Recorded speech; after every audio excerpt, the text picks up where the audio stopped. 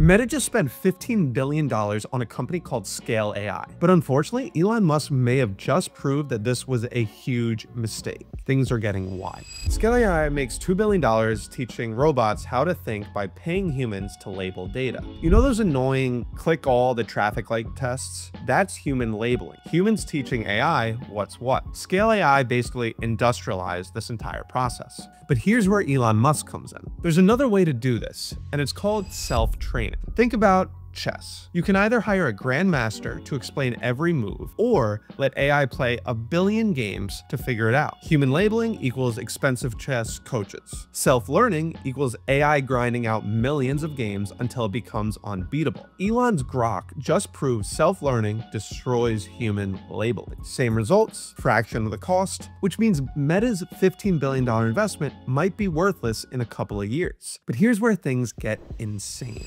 Imagine millions of people playing VR racing games, unknowingly generating perfect driving data for autonomous cars. Players think they're gaming, but Meta's harvesting AI training data worth billions thanks to Scale.AI's technology. So did Meta get played on Scale.AI, or are they playing 4D chess with the metaverse?